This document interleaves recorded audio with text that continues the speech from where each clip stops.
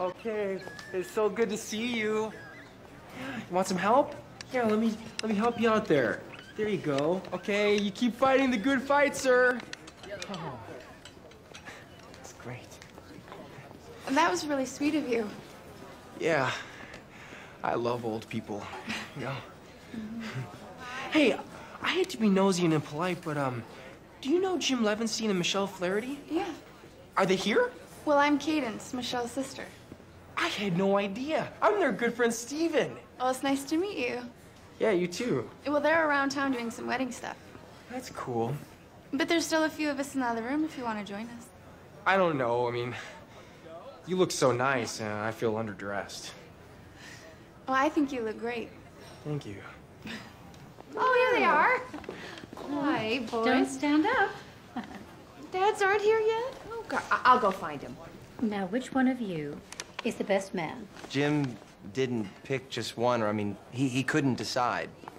Hey, Paul. Hey, Kevin. Mom, I want you to meet Steven. He's friends of Jim's. And mine and well, everyone's. Oh, you look very familiar, Stephen. Really? Oh, I'm afraid we've never met. Oh. Well, we have now. Oh, looks like you found Samantha's sweets. Oh, Isn't there chocolate just to die for? Oh, well, you have no idea. Actually, I do. I mean, I love chocolate more than life itself. I was just saying to your friends that I have something very precious here. What is it? Michelle's grandmother's, my mother's wedding ring. Isn't that precious? But since all of you are the best man, I don't know who should hold on to it. I think it's best if I... Oh, I think you should get to know us first and then decide.